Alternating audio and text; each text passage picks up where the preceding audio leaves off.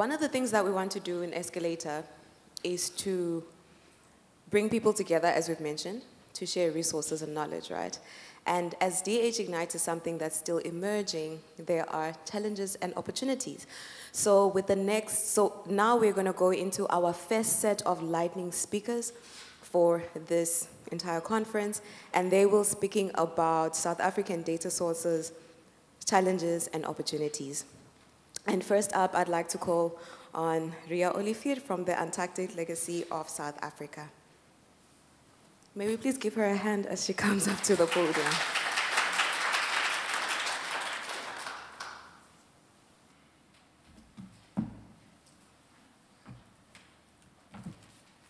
Hi, everybody. I told them when we got here and decided on this, is that the light goes on. I've put pamphlets on your tables. So I'm quickly going to tell you about the Antarctic Legacy of South Africa so that you know why is it a resource for data and for human data. So it's actually about an extreme environment, data that was not previously digitized or not available. As Benito just said, that's specifically one that is restricted, and it's restricted within the Scientific Committee of Antarctic Research. If it's personal data, if the people don't give their consent, you can't have it on the repository. So I'll quickly give you a quick rundown. So the Antarctic Legacy Project is a project funded by the National Research Foundation within the South African National Antarctic Program. And we've got a big repository. You can ask Wouter all about it. I'm a very bad client, I think, sometimes. And it's hosted at Stellenbosch University, and they're very supportive of me always, trying new things and trying new stuff. So when also Benito talked about what is the data that is there is a little pamphlet, and there's more outside of what is available on the archive. I won't spend too much time. It's very interesting. So it dates back. So we've got material even from a little newspaper article from 1899 that's in the Rhodesian Herald, that the first person was, there was an advertisement for people going down to the south.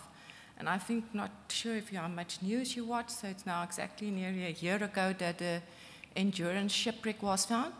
So Shackleton Sleigh is, for that matter, in Cape Town in the Ezekiel Museum. So it's a history of a long time, and not everybody know that South Africa is involved in the Antarctic and what we are involved there, and what are we doing there, why are we spending so much money there. So this is the archive. It's open access, except for, I think, somebody mentioned narratives. So there are interviews, and there are transcriptions of these interviews. There are some photos that we took off. It wasn't previously accessible. Now it is, since 2015 it is. So we took off photos, but there is a facility, it's on the DSpace setup. So there is a way that you can make stuff private, put embargoes on it, and it can later be, or people can know there is data in this regard. So it started off just off the human, and that's what I'm going to concentrate on. But these days, I think you mentioned geographical features and maps. So it developed a lot since it started in 2009. So what I want to talk about is that research is great. Building a base, building a vessel, all these things are perfect. But there's always a human behind it. And this is what this comes to. What is the value of the human within the Antarctic program specifically? And how can we specify it? So we created a digital repository. There's a lot of gaps in there. So it's got a team photos. I'm not sure if you know much about the Antarctic program. So every year the ship goes down to Antarctica, Marion and Gough. And those people stay there for 13 to 14 months sometimes. With no other people around it. So there's not, so if people they only 8 at Gough Island, they only see 8 people for the rest of the year. There's not a shop, there's nothing. So what is their value and their data and their information, their photos, their diaries to us? So I've took one guy, he's really a great scientist, a researcher, very well known in the international environment. He does research on seals. And the influence he had on different people along his line. So I brought this book along. If you have time, quickly go and look at it. There's a lot of people that making comments, and his dedication to seal research in South Africa. So it's a program that's now run more than 50 years. And what is his contribution if I put it on an archive?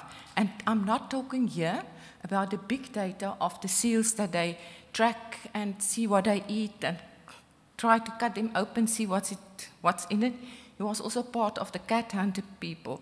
So what's important, and I should go forward, is the many research articles he's done. There was a specific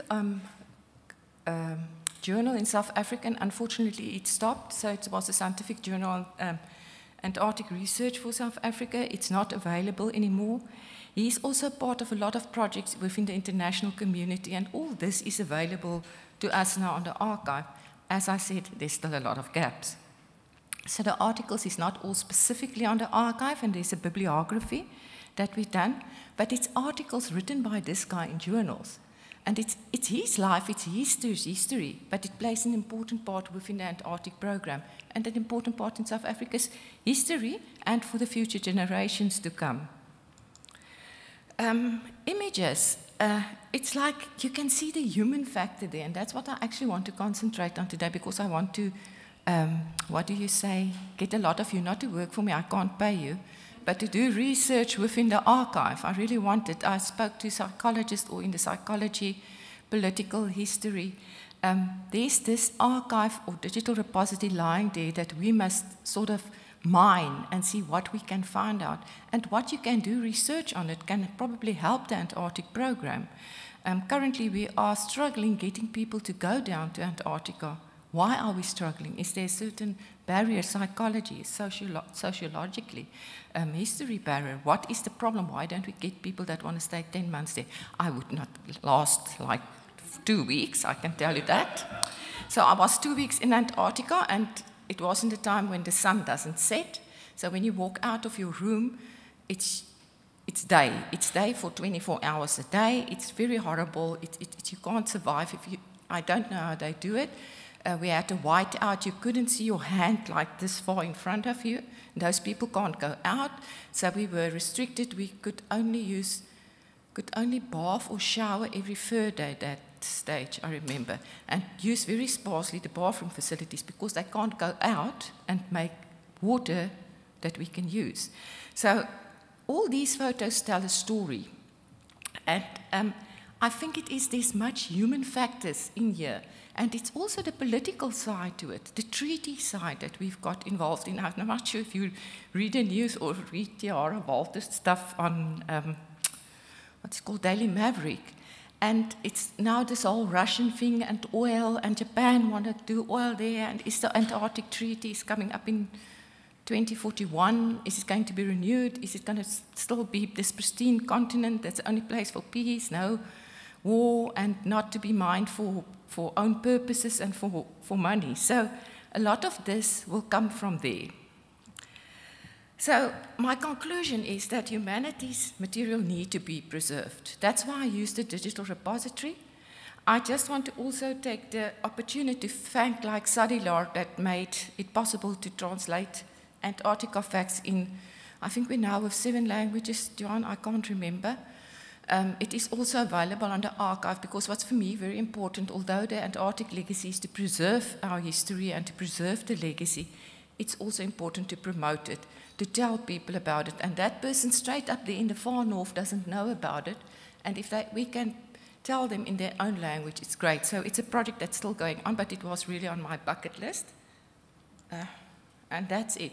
If you want to know more about it, I will be around.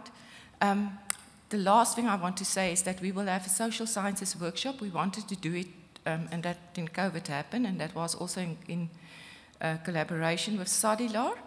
And what's very important is that we are going to do this to see what material is available in the archive. In the meantime, go and look, see if you've got students, see if you yourself want to be part of it. I've spoken to a few people. They've got their own language. I can tell you, those people got their own language. There's words there that we don't use.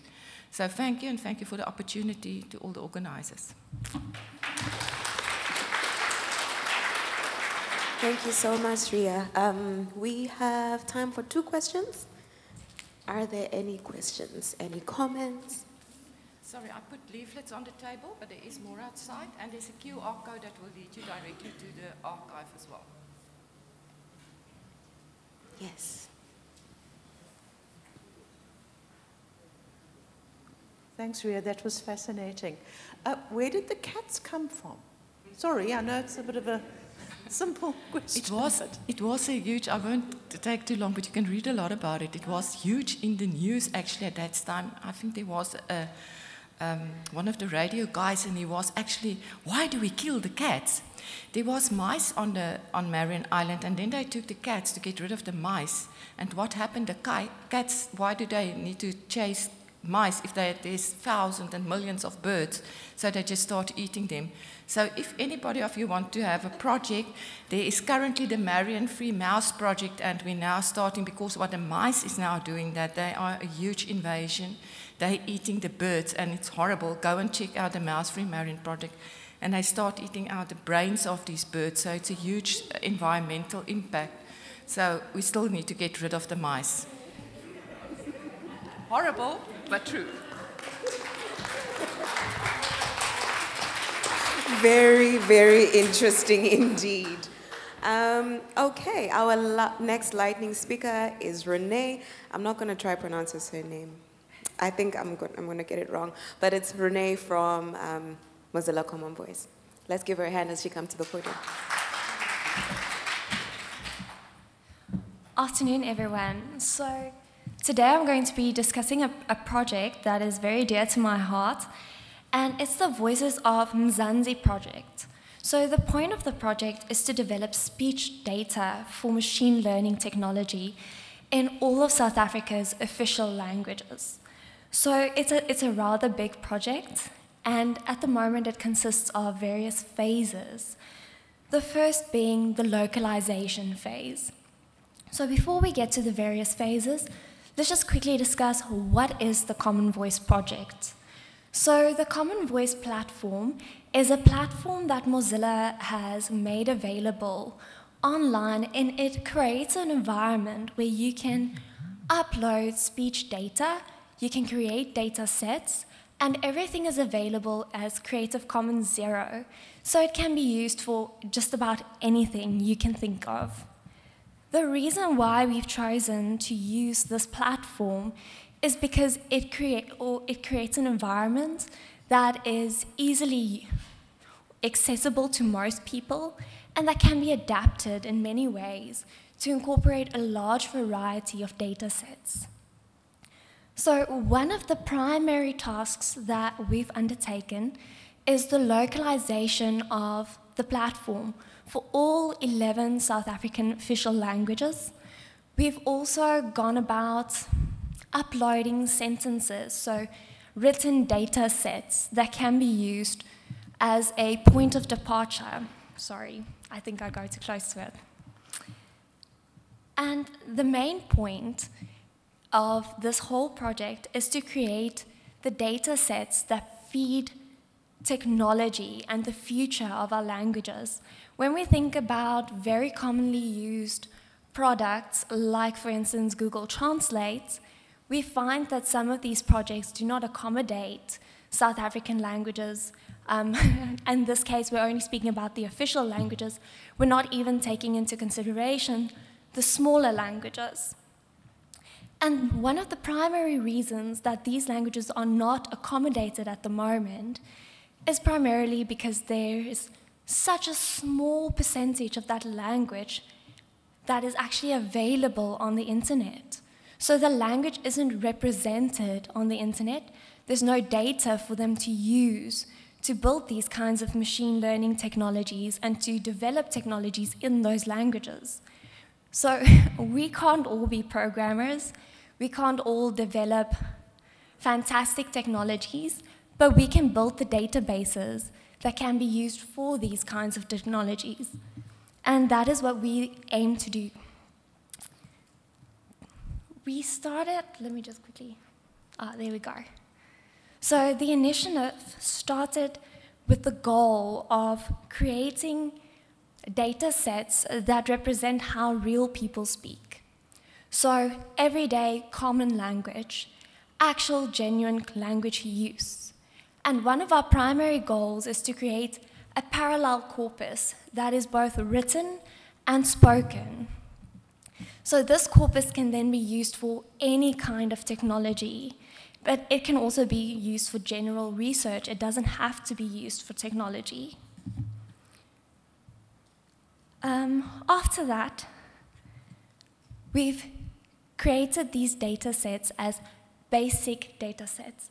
But one of the main points is to create a system that is self-sufficient and that can be used for future generations. So the ideal is not to create a temporary project, but a project that can last for decades.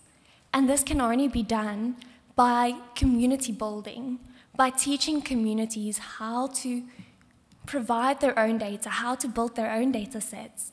And one of the reasons why the Mozilla project is such a benefit for these kinds of projects is because it's easy to use. So you have two options. The first is to donate speech, and that can be done as easily as this. You can go onto the website, you can click at a few places, and you can start recording.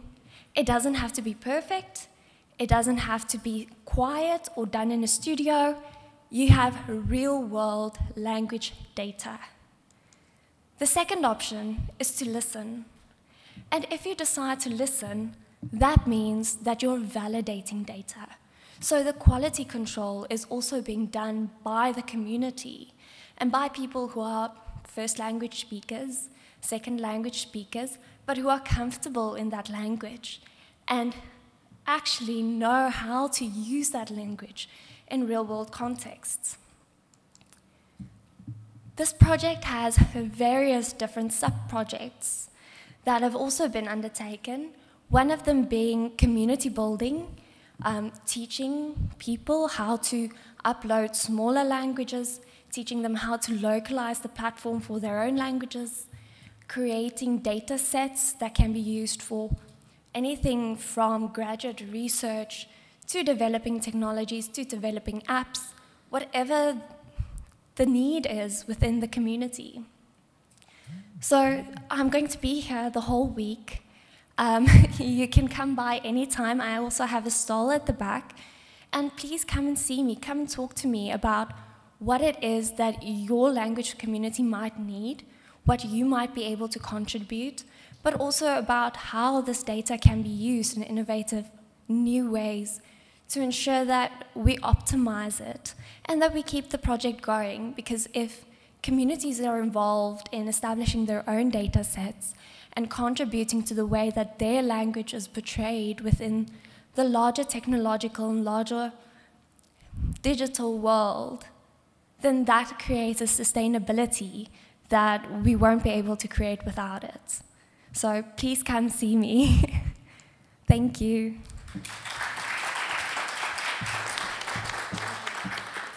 Thank you so much, Renee.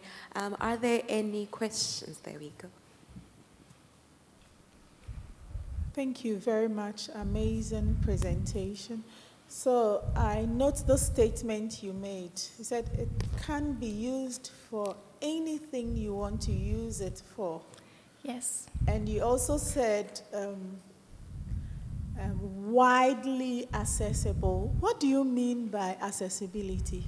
And where does disability fall within what you do? Because for me, when we talk of accessibility, we are talking of disability. But it also looks like now, when we talk about accessibility, we don't really mean disability, accessibility. No. So in this case, I'm not specifically referring to disability, but we have had blind speakers donate their voice data because the system is very easy to use.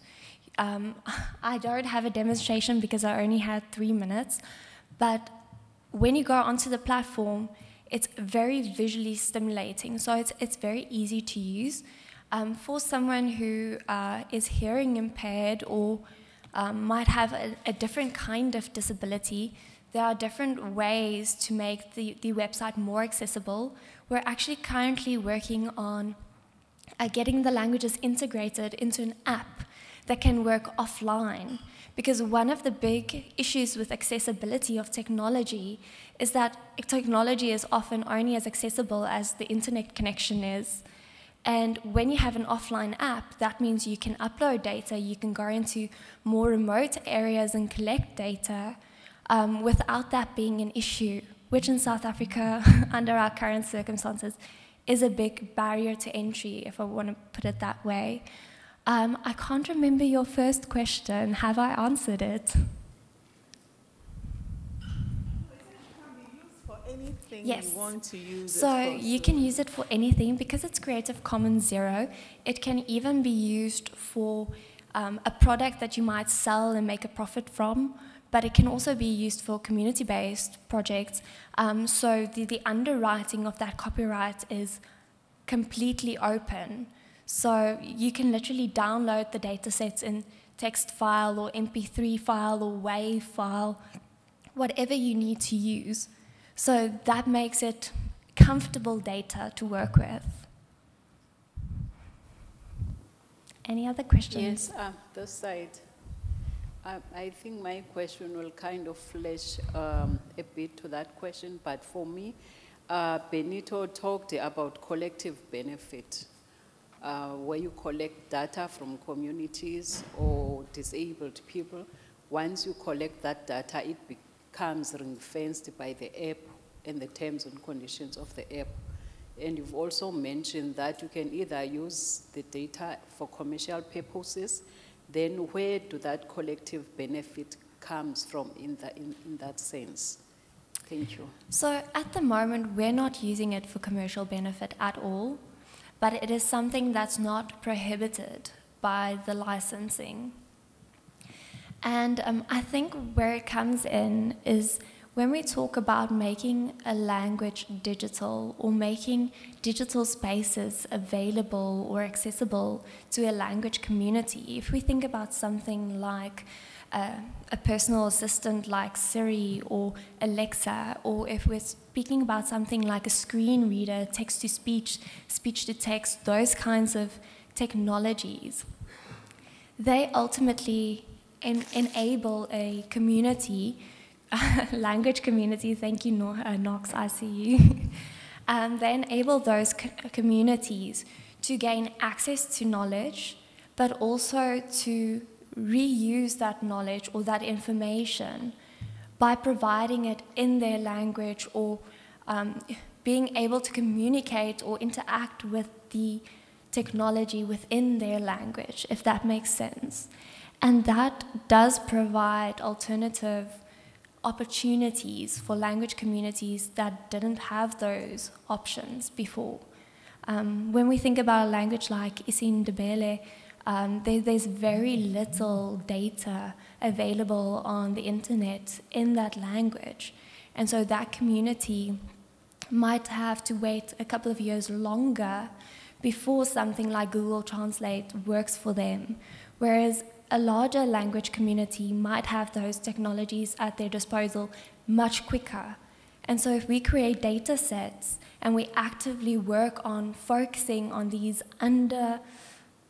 under-resourced languages, then that speeds up the entire process for the entire community. Thank you so much, Thanks. Renee. Thank you. May you please give her a hand.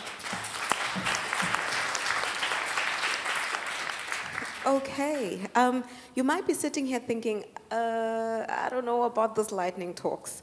But again, remember we're here to connect and learn and grow, right? And one of the things when I listen to lightning talks or short bursts of information is to ask myself, okay, not just completely discard it, but I might not need it, but someone else I know might need it. And as we're growing and we're connecting, it's very important to broaden your knowledge. So let us hang on to our hats and let us stay engaged, stay involved. And what I saw in December, there was a lady from Colombia who had visited South Africa, and she was literally using speech recognition to help her, to do her shopping.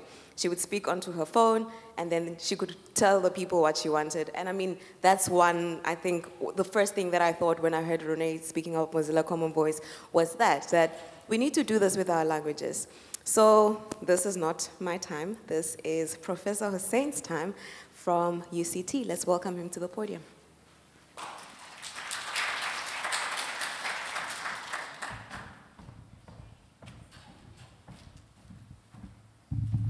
I must say, I feel like a rock star when I see a monitor down here with my slides on it. This is new technology, right, that we're all trying to get into grasp with.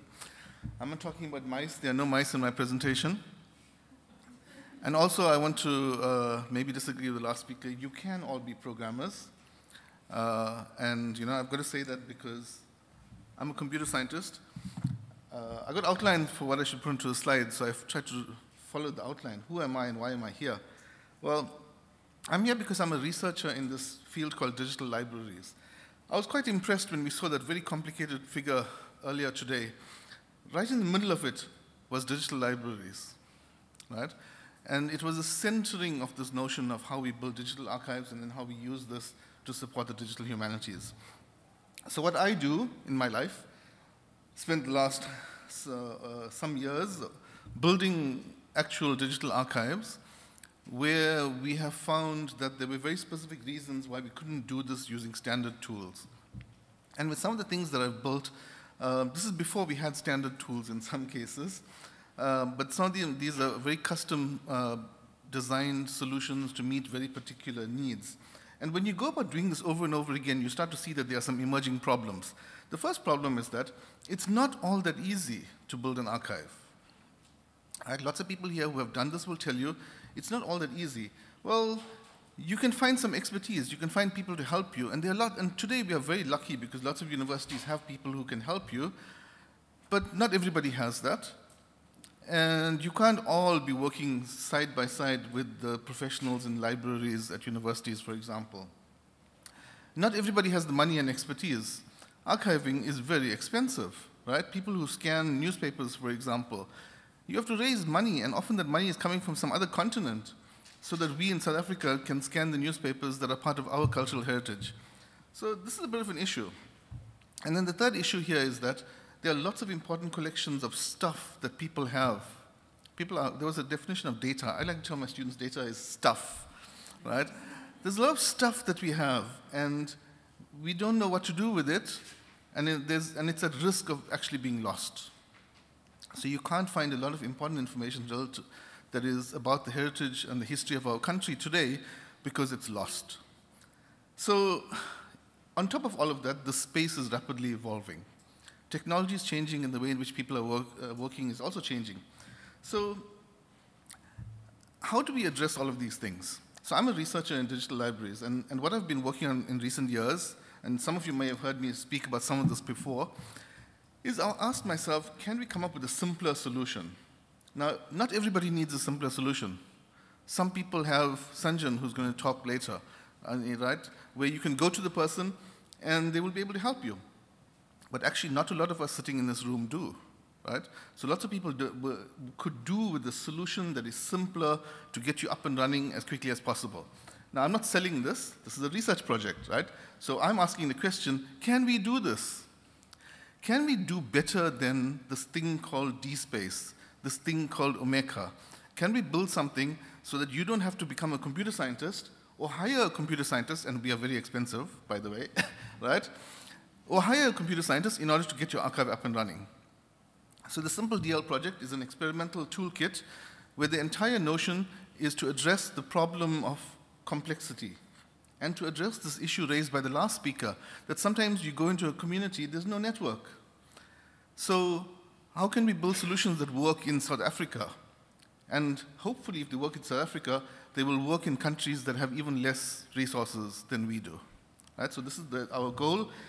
We attempt to do as much as possible, if not everything, offline, static, so that your entire computer system can fall apart and you do not lose your data. And these are the experiments that we are doing. I won't talk about the technical detail about this. There's a couple of processes involved in this. There's some papers. There's a GitHub link. I know people are talking about open stuff. You can actually download it and play with it yourself, but I will warn you, it's a research project, so you probably will have to ask for some help along the way. Why are we doing this, and where are we going with this? Right? So at the moment, what we are doing is, I've decided to work with a small number of people to build prototypes to explore different ideas.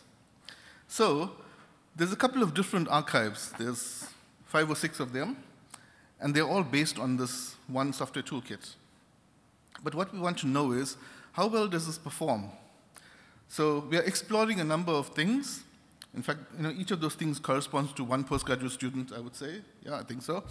So one thing is, how fast does this work if we ran it on your cheap cell phone? Because we don't necessarily want to run this on some powerful server somewhere. Can we manage this remotely so you don't have to install the software yourself? That's another student who's working on that part. So we want to test to see the limits of what can be done if we reduce the complexity of the archiving system itself. Can we make it simpler for everybody out there? Anybody who doesn't have the technical expertise, can they just simply do the archiving?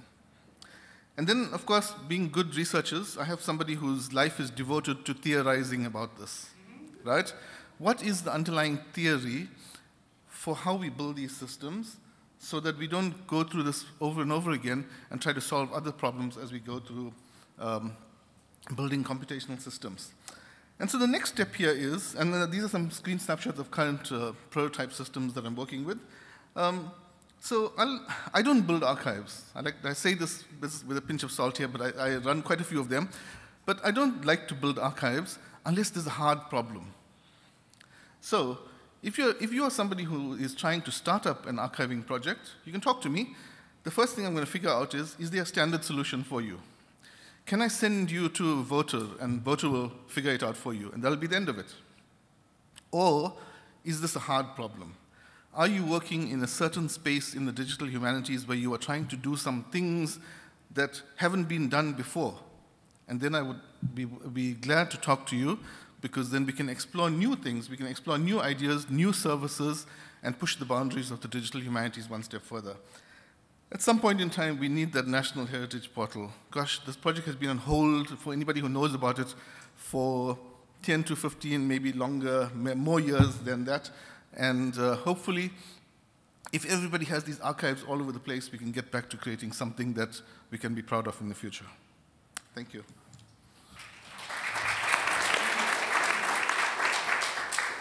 Thank you so much. Are there any questions? What questions do you have? Apparently, that's a better way of asking a question. What questions are there? Are there any questions? The lecturer in me says I should ask you questions. Yeah. It's a joke. Do you can? No. Are there any questions? No? Okay. Oh, there is a question.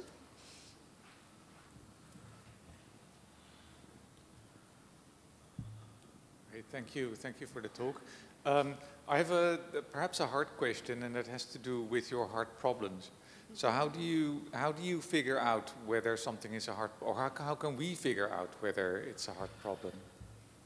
Or do we need to talk to you first to figure out if a problem is hard? Well, that's not a difficult question.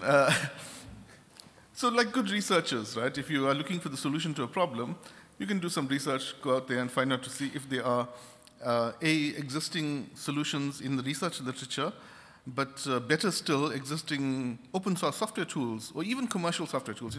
Sometimes we really have to give in and go commercial, right? But are there tools that exist that solve the problem? And if you can't find the answer to that, then come talk to me. Right, thanks. If you can't find the answer to that, then it's a hard problem.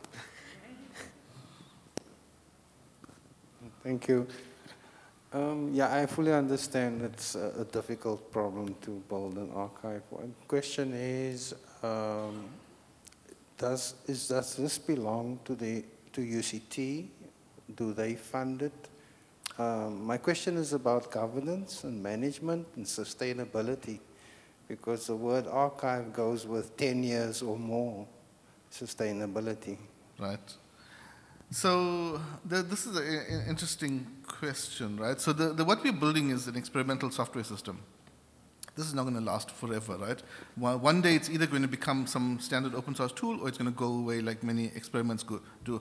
What we want to do is we want to influence the production of tools by other people. That's the most important thing. We want to influence the whole world of people out there who build these kinds of tools. I know a lot of them, and I think they're doing it wrong. And the fact that we have to hire some European organization to install a repository toolkit for us, this is wrong. Somebody has done this incorrectly, right? So we at UCT are just experimenting with the tools. The idea is that eventually institutions themselves should host their own archives. I would take that one step further to say that I'm a strong believer that the way this is all going to be successful in the future is if everybody could make copies of archives and make copies of sections of archives. Because I think disaster is coming for lots of people. And you never know when there's a flood in the building where your data is stored, right? And this happens.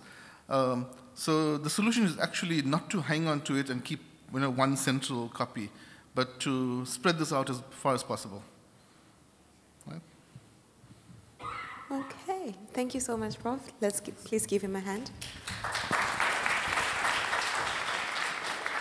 All right, so in case you're wondering, how did these people end up doing this?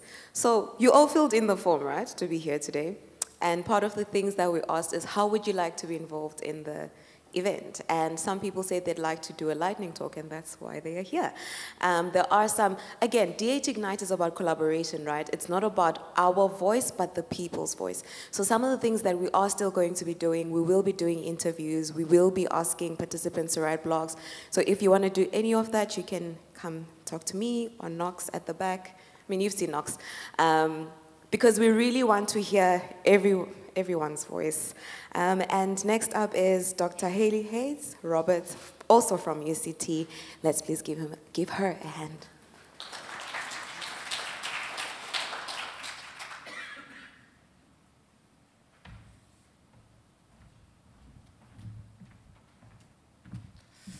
Hi everyone, it's great to be here and start networking and also to learn and grow.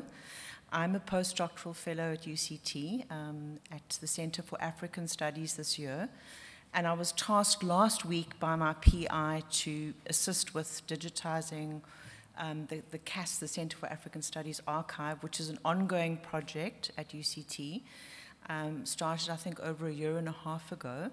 So it's basically, it hasn't been made live on eBali, but it hasn't been made live yet. It's still in construction. So my task is to look for gaps to sort of assess what's been done and just review, everything that's been digitized to date in terms of decolonizing knowledge from a different perspective. So I'm here to learn a lot. I'll talk a little bit about my own, reflections around working in archives and design solutions I've come up with no resources, basically. So I thought it might be just looking at the archive as a muse, as a way to be inspired to do different things with the archive, including digitizing, making it accessible to broader publics, international publics. All right, so working at the different museums, I worked at the Luandle Migrant Labour Museum, where I also looked at the archive, worked with their archive, and took a lot of photographs, which are part of their archive, as part of my research process, but also looking at different aspects of how archives can point us in the direction of, suppressive practices that are still in the landscape. In this case, it was stencil typeface, still being used by the city of Cape Town or the municipality in Luandle itself on the hostel walls. Just looking at an example of the kinds of research and how buildings become archives and what I see in the landscape that I want to look at in detail. Working at the District 6 Museum, I was working on the Two Rivers project, which looked at forced removals in the southern suburbs of Cape Town. So Protea Village below Kirstenbosch, Newlands Village, Claremont, Harfield, Black River near Red Cross Children's Hospital, and Mowbray. But when I was given this position to be the senior researcher, there was so much, and it was all in different, it was huge, and it was also very scattered. So I had a big problem, and what I did is I actually ordered boxes from Walton's big A3 boxes that you can open. And I took a lot of imagery and I created collaged lids. So this is Harfield Village. On your left that is actually the archival box cover, which I scanned.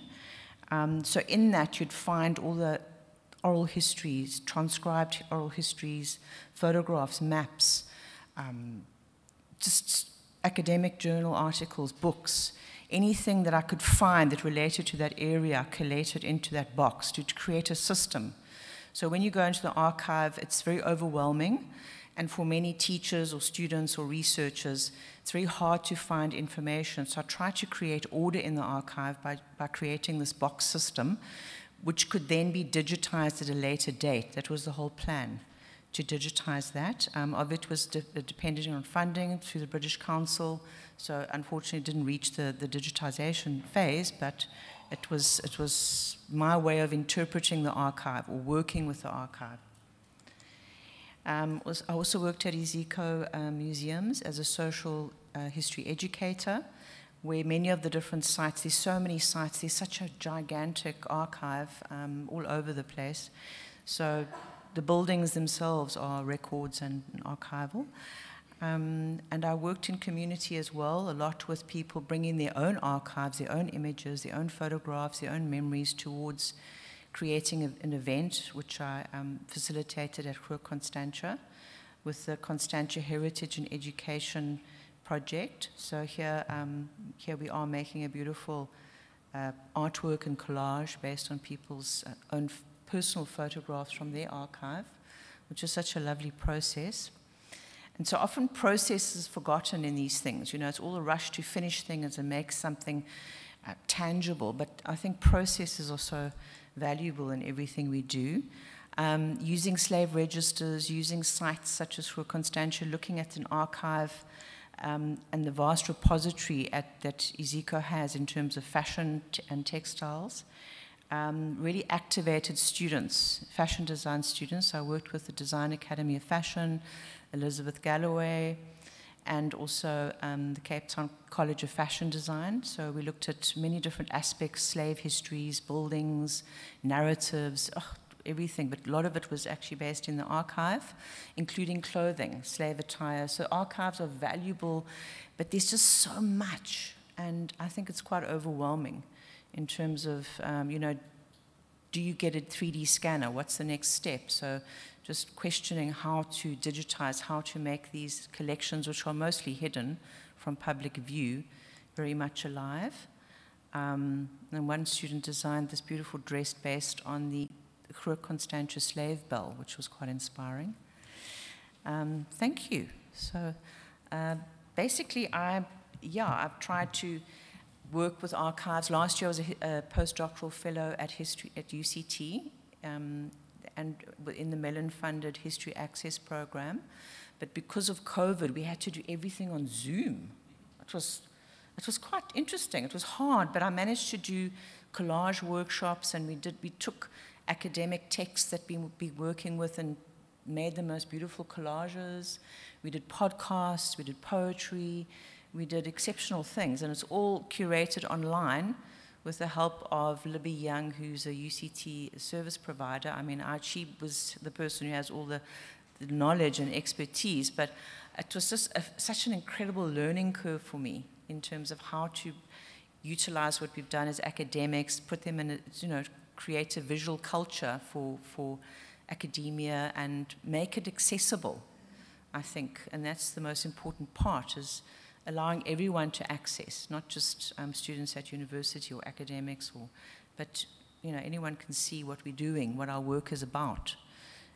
So I think that was quite an exciting project to work on. And so the next step is this Center for African Studies, assisting the archive, grow and develop, and there are many things that I'm going to assess it this week coming up, the next 2 weeks, and then in our first postdoctoral research fellows seminar, I'm going to provide an overview of what I've found, what I've read, what's been done. It's a long process, it's not a quick thing. I'm sure everyone here who's done that, worked with archives, will know that it's a process. It never ends. And if I think of the Jagger fire and what happened with the loss of that archive, with that terrible fire, you know, I think there is a push to digitize, to create digital humanities repositories, and yeah, I'm very inspired by the actual archive itself. And I go on many excursions with students, taking them into the National Library of South Africa, on tours of their archives and repositories, and also the Western Cape archives in Rowland Street, which is also a wonderful source of many histories and just incredible repositories. We're so lucky in South Africa and Cape Town as well. We've got these beautiful spaces to learn so much about our past, and enrich the knowledge we have. But I think the digital route is the route now open to us, and yeah, it seems like quite an expensive thing to do, but as I said, I'm also here to learn about that aspect. Thank you. Thank you so much. Any questions, comments, anything, something?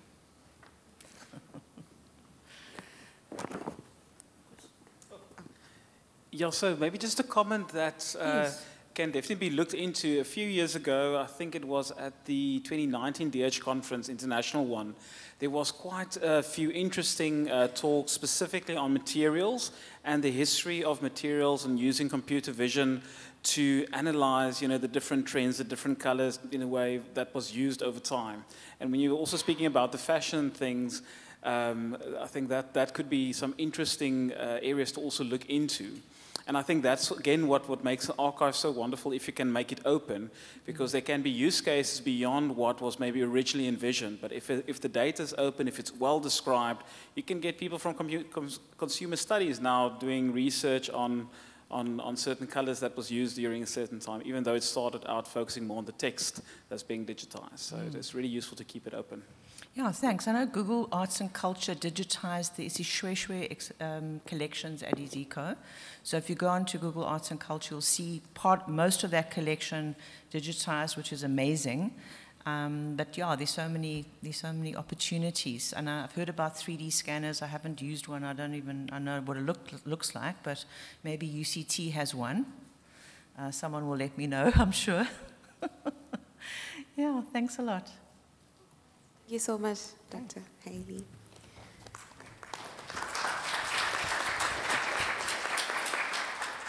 Thank you. And as Prof said, sharing, and piggy-banking on information that's already available. I think I'm taking that one home. Sharing. Don't start from scratch. It's probably there somewhere. So also speaking to what John is saying about making it open and available to people from different disciplines. And our last lightning speaker for this session is Dr. Sanjeen Muftik from UCT as well. May we please give him a hand?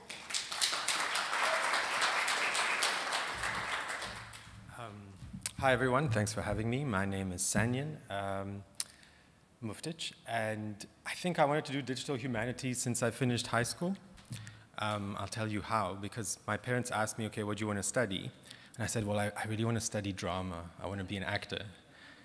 And they said, no, we don't think that's a good idea. We're not sure you're going to make it.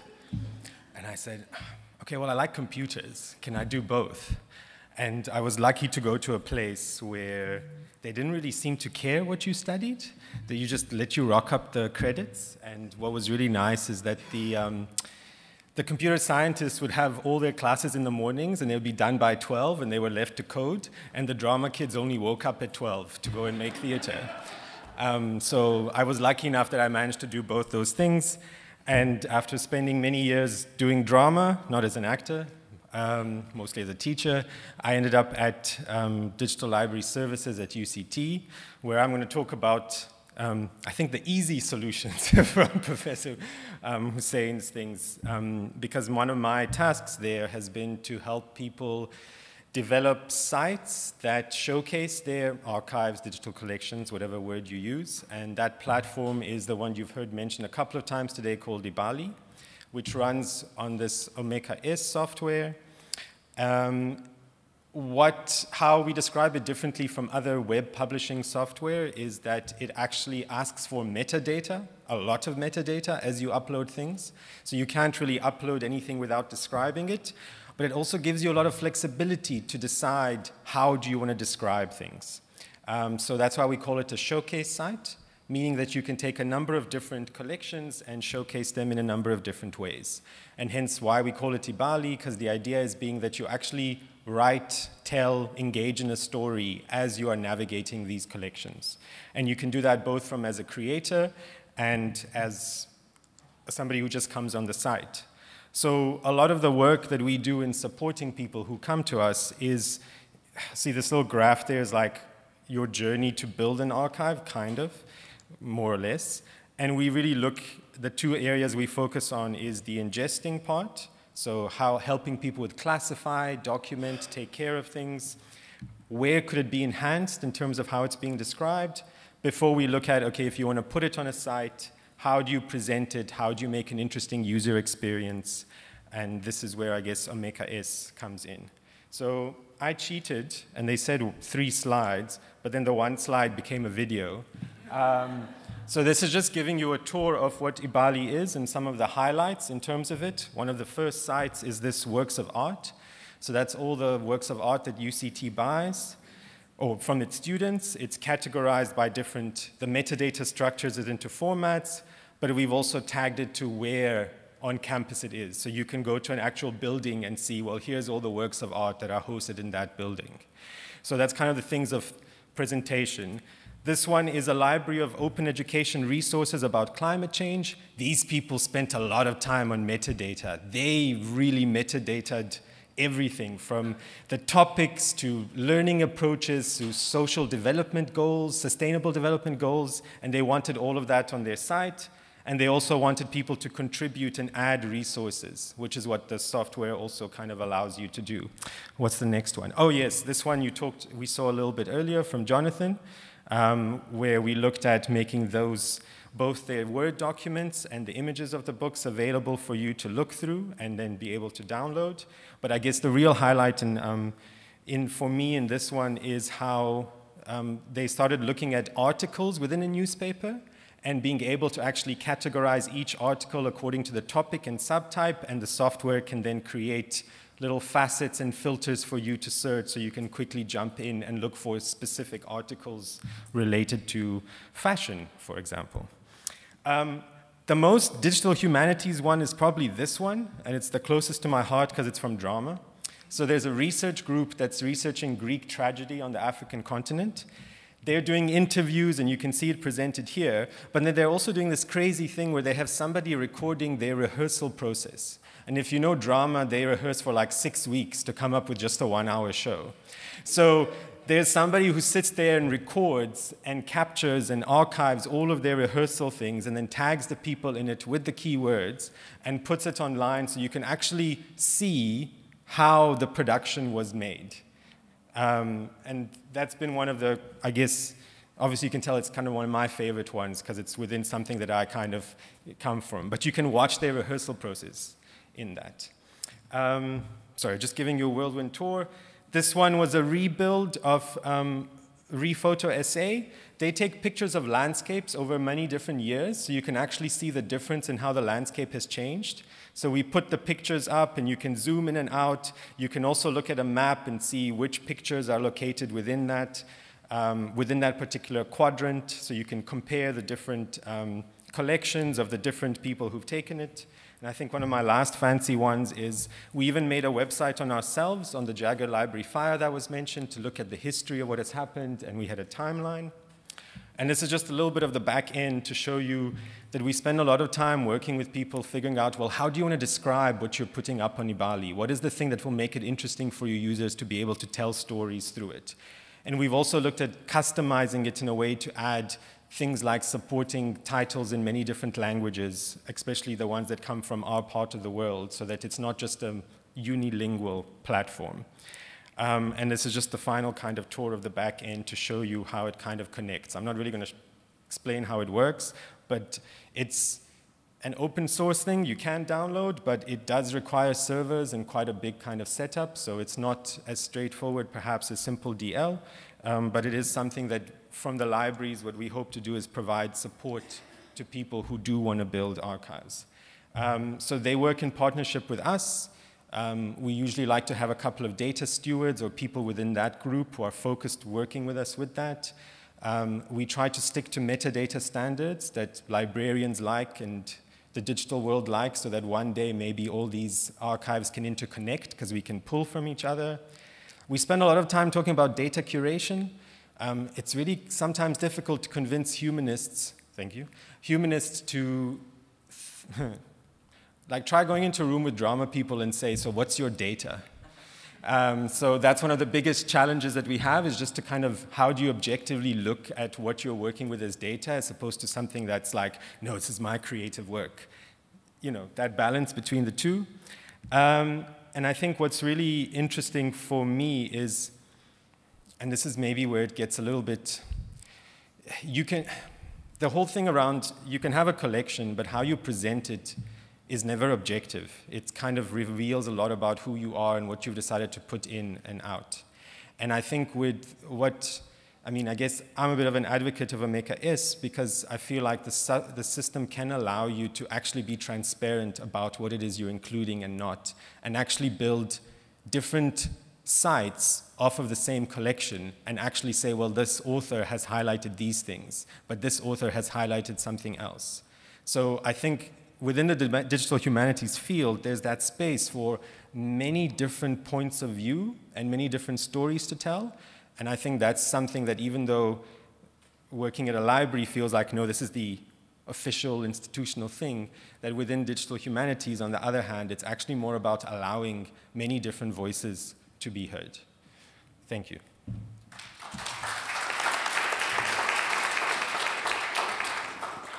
Thank you so much. Are there any questions? Yes. Sorry, just a comment and then a question. A comment is for the previous speaker. I think we can help with 3D scanning, by the way, at the Stellenbosch University in the library, so if you don't have access to one. Question, not a comment, sort of a question comment for Sanjan. You didn't really say much about IIIF integration, but I think just about everything you showed in your second slide was very much IIIF. And do you mind just saying something about the power of that, not just in Omeka, but as a technology for digital humanities? Yeah. Sure. Yeah, so I didn't, thank you also, because I didn't mention that. So IIIF is something that we also have running on the system. It stands for International Image Interoperability Framework, and it is a global society that set up an infrastructure where every time you have an image, it comes with the metadata attached. So if you know, I mean, now you navigate websites, you can right-click on an image and download it, and it saves it as a file name, but you have actually no idea, you're not carrying any data along with it that describes where that image came from.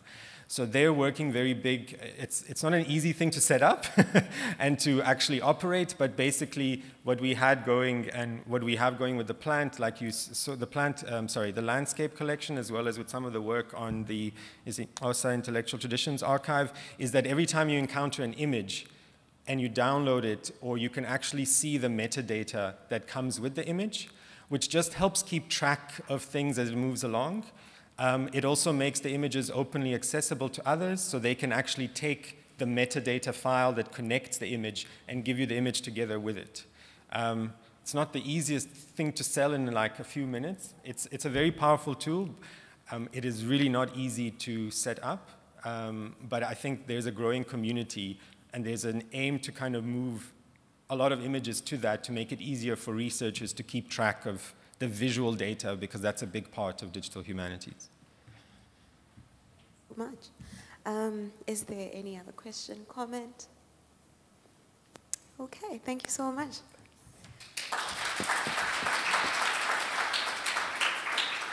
So I was telling my colleague now that I think Dr. Sanjin's presentation was quite mind-blowing because he had an entire video, like an entire tour of the website on his video. And I was so shocked when he sent me his slides because he used the Sunren file sender, and Sunren will be here tomorrow telling us how to do this. So I thought just to mention it because I was like, I mean, you could, if it's slides, just send them by email. But now I understand why, and I think it's pretty cool. I'm definitely putting that in my bag I really think it was cool because often we do want to show the contents of a website and then we do screenshots, but they're not saying much. So that was pretty cool. So we're going to go to our online speakers. Do we have any questions, comments online? No. Well, that is... Do we have any comments? So tea is ready. We're supposed to break for tea at 2:30. And while we're here, so we mentioned that Escalator has different tracks. One of the tracks that we really worked on last year was the Empower track, where it's basically a track for women in the digital humanities space, a safe space for women to grow in digital humanities and computational and social sciences. So last year, we used to have a meetup every month, and in that meetup, we were going through the entire research life cycle. So we have videos that were recorded in those sessions. We have some material that was also created last year. And now what we're doing with that material, we are turning that into a course that is going to be open source on Moodle. And literally, it will be basically an... Inonge will tell us a little bit about that a little bit later. But basically, we are building a course around the research lifecycle, and we do know that we have some librarians and people who might be involved in course creation, and we'd really like to just show you what we have in mind and get some feedback from you about it. And we will do that a little bit later. So details are coming. So this is like just a... By the way, this is something that's in the pipeline and something we'd like to get. Like I said, we want to hear your voices and your opinions of what we're doing because this program is for people in digital humanities, not just the Escalator team.